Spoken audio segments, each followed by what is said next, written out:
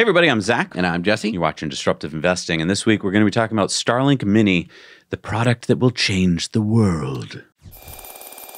So is this like the iPod Mini? Well, let's find out. So John Krause, the content director of the Polaris program, that's the program that's sending up spacecraft, he posted this on X. He said, what seems like our first look at the upcoming Starlink Mini product, eager to learn more, will be a day one order for me. And at first I thought this was just another random post, but then Elon responded. Elon said, it's awesome. We'll have massive demand in lower income parts of the world.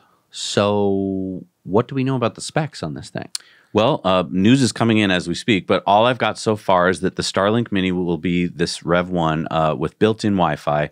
It is 28 by 24 centimeters or 11 by 10 inches, so about the size of an iPad. And we know a lot about Starlink ourselves because we've tested it in a number of ways over the years, how amazing Starlink is. Right. I mean, last year we tested it on our Ford F-150 Lightning, and I believe we were the first in the world to have a, in-game kill in a moving vehicle playing a multiplayer game with Starlink. Right.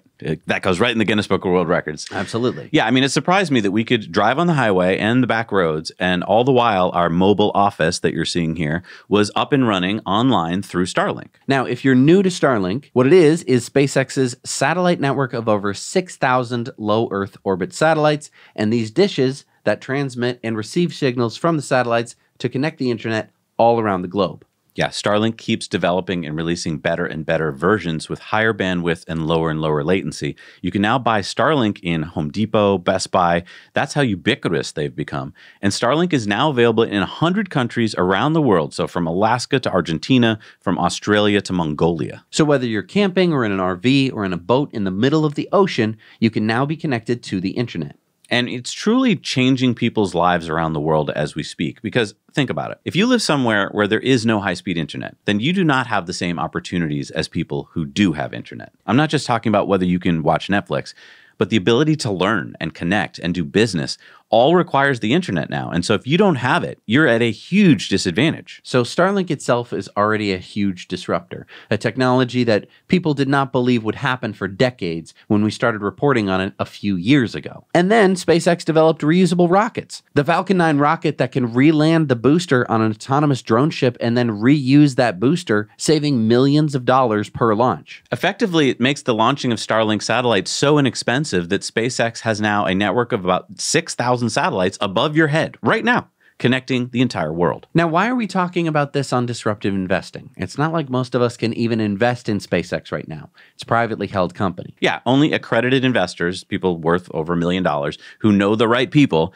can get in on buying shares, and you have to buy a lot of shares to get in. So there's kind of two reasons I think we're talking about this. One is that Elon has hinted that Starlink may go public at some point. So I think it's a good idea to keep our eyes on Starlink in case they have an IPO. Disclaimer, we're not financial advisors. We're not telling you how to invest your money. We're just telling you about things that may be happening. Number two, though, Starlink is a technology that is going to affect the world's economy. It's going to allow companies to start and flourish where they wouldn't have been able to before. I kind of think of it as seeds in a desert. There are these seeds, right? Just lying there all across the world, waiting for the right conditions to sprout. But until now, well, it's been a desert. Now, Starlink, which I think of as the water, can allow these seeds, companies, to grow and flourish in places around the globe where the demand is there for certain products and services, but the conditions just weren't right before for them to work. Well, now they can. The disruption is the lowering of the barrier to connect to the internet. No longer do people have to wait for giant corporations or governments to install billions of dollars worth of high-speed cable and fiber optics. They just need this. And now with Starlink Mini coming out, the disruption can go even deeper. Imagine just pulling out this tablet-sized Starlink from your backpack in some remote part of the world and connecting to the internet for a teleconference. You're not so remote anymore. And Starlink was disruptive because before we were talking about how like one Starlink could run probably 10 or 20 people's houses in remote parts of the world. And so some plucky entrepreneur could upfront, the $500 or so that they would need to get everything off the ground and then basically be a small internet provider, like a micro internet provider for a small group of people, running some Cat5 wire or, installing a big Wi-Fi thing that could cover a bunch of houses. Now we're shrinking it even smaller to where an individual, pretty much anywhere in the world, could be able to afford this. Exactly. Yeah. And your job as a disruptive investor, if you're a good one, if you want to be successful, is to use this. Imagine how this will affect the world. What new companies can now start that couldn't before? Where can existing companies expand to now that internet is available there? You probably know things that others don't in your area. And here's where I want to plug our Now You Know Investor Club on Patreon. Our Investor Club members have access to our Investor Club Slack, where members can share ideas, ask questions, and be immersed in all things investing with people who get it. No wasting time trying to explain EVs and sustainable energy and AI.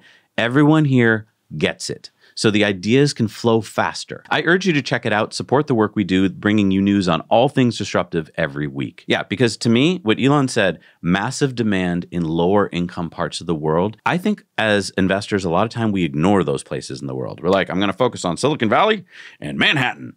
But there's a whole lot of places in the world with a whole lot of people doing a whole lot of things. It's just we don't really hear much about it or think there's much money to be made there. But if you can turn on places, whole continents, to having the internet now, just overnight, you've now made just incredible value pop up. And I just think that that's where we need to be talking, because this is the beginning of a third world country becoming a first world country.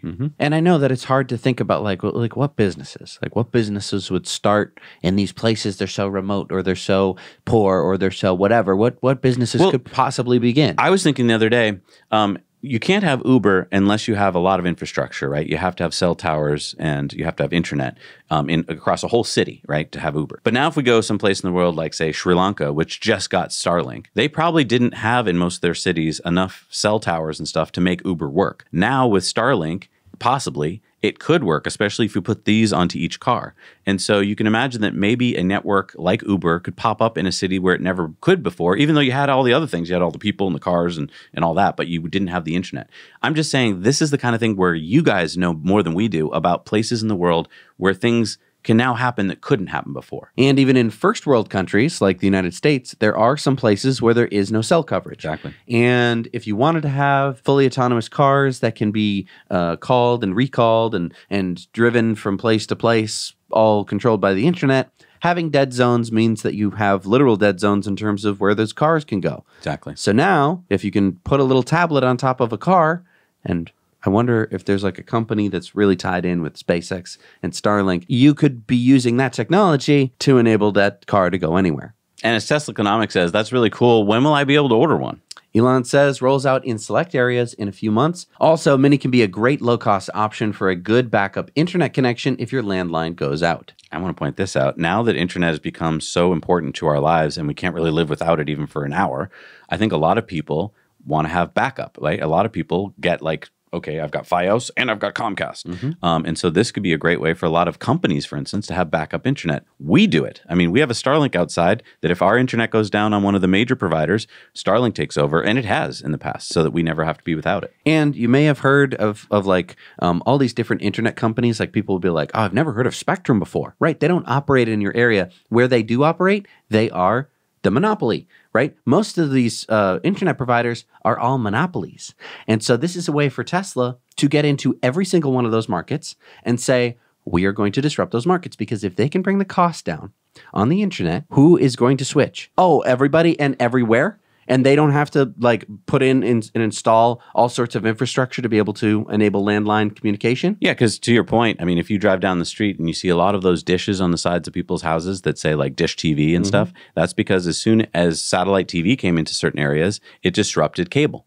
And the same thing is going to happen here. William Seller says, the latency results is what is crazy. This is faster than some terrestrial internet providers, and my bits are freaking going to space, man. Elon says, yes, better ping than many cable internet connections. And Elon says, I just set it up right now and I'm writing this post through space. Took less than 5 minutes, easily carried in a backpack. This product will change the world.